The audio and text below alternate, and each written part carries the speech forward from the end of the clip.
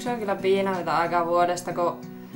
ei ole niinku mitään tekemistä, sataa vaan vettä ja on tosi huono sää koko ajan. Mutta toisaalta mä tykkään syksystä taas tosi paljon, että sit kun vihdoin tulee sitä lunta ja pääsee niinku mäkeen, niin sitten se on ihan tosi mukavaa ja silleen siinä on ihan erilainen fiilis kuin yleensä.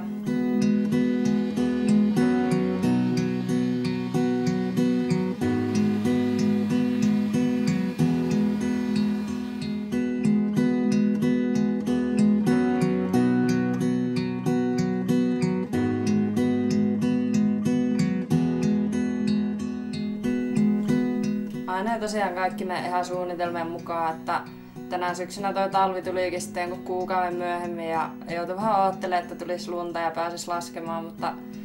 ei se mitään, kun nyt on kuitenkin tullut lunta ja määt on auki ja pääsee Rukalla laskee ja se on kivempaa kuin ikinä.